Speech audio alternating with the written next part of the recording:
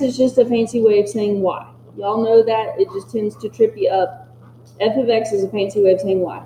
Switch x and y and solve for y. Okay, that's what this boils down to. We're going to switch x and y, and we're going to solve for y. And then it says the inverse of a linear function is also a function. So what we were just doing is the inverse function. In this case, the answer to that is always going to be yes. So let's actually find the inverse of the linear function. F of x is equal to 1/4 x minus 9. So the first thing that I'm going to do is I'm going to mark out that f of x, and I'm going to put a y. Because again, f of x is just a fancy way of saying y. Now I need to switch my x and my y. So I've got x equals 1/4 y minus 9. Okay, these are just the steps for finding an inverse. Switch x and y. So x is equal to 1/4 y minus 9. Then we're going to solve for y. So that means we're going to get y by itself. So we're always going to, let's write some steps over here. Okay, switch x and y.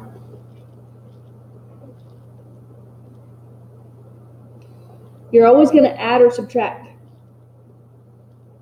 first. So in this case, we've got a minus 9 on that side. We need to move it away from the y, so we're going to add it to both sides. So we have x plus 9 is equal to 1/4 y. Then we multiply or divide.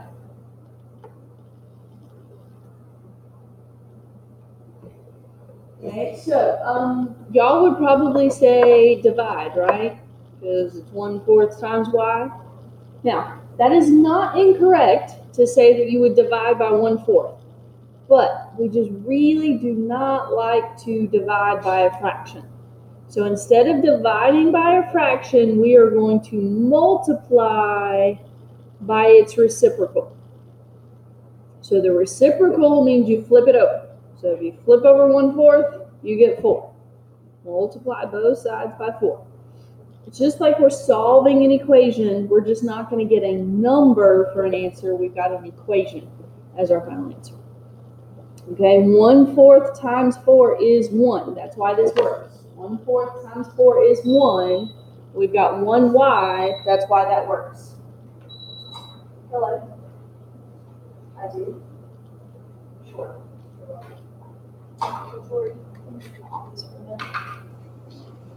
Okay, 1/4 times 4 is 1, so we've got 1y over here.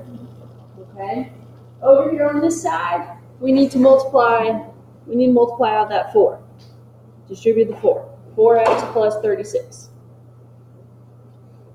And that's equal to y. Well, we're trying to find the inverse, so really that's equal to our inverse. So we're going to replace the y with f inverse of x.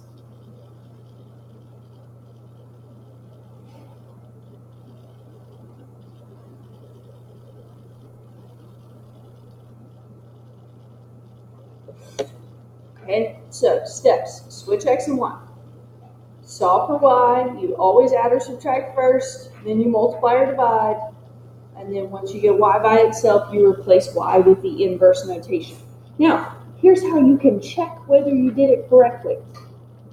Okay, here's a special property about inverses. Okay, f and f inverse are reflections across y equals x. Okay, f and f inverse are reflections across y equals x, which means reflections, mirror images, y'all know that. Y over x always goes through the intersection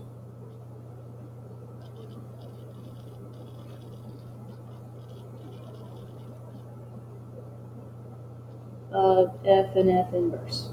So I'm going to graph this so you can see what all this stuff is that I'm talking about. F and F inverse are reflections across y equals x. That means y equals x always goes through the intersection of those two graphs, and there are mirror images across that line.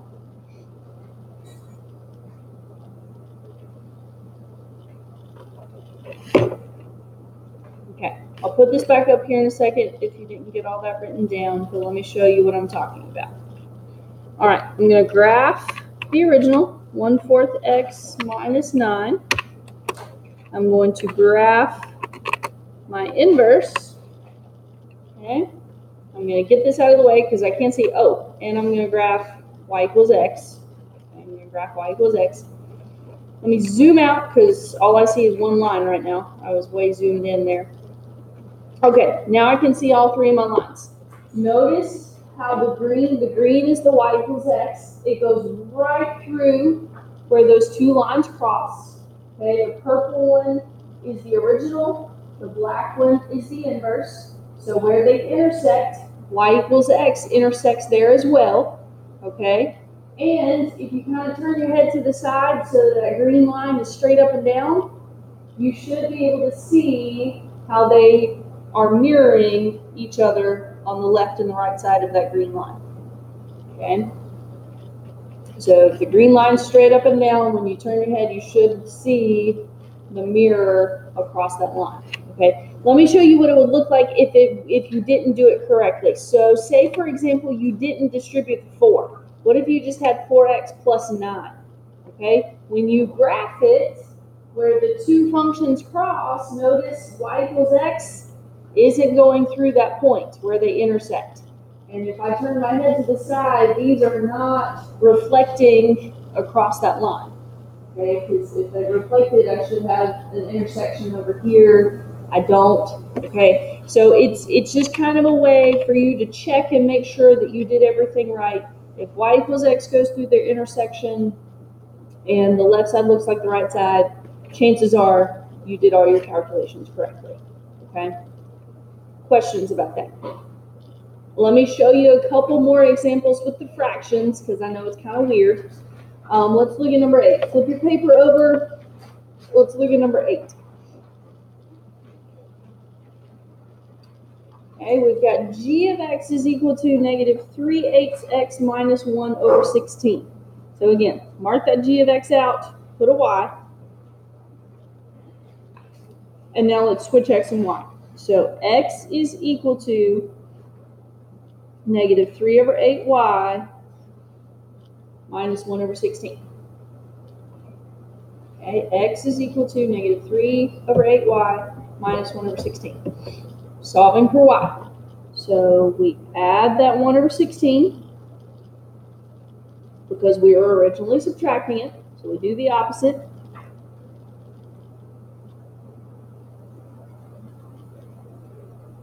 Okay, so we've got x plus 1 over 16 is equal to negative 3 over 8y. Normally, y'all would say divide by negative 3 over 8. That's not wrong. It's just easier to deal with if we multiply by the reciprocal. Multiply by negative 8 over 3. Again, let me show you why that works. We're trying to get y by itself. So if we have negative 3 over 8, and we multiply that by negative 8 over 3, the result is 1. So that means we have 1 y on that left side, or that right side, and that's what we want. Okay? So those cancel. We want to distribute that. I'm running out of room. I think I can fit it in right here.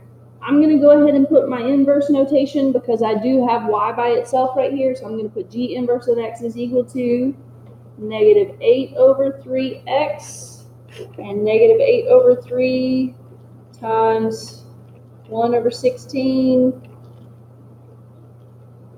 I don't want that decimal. I want the fraction. Negative 1 over 6.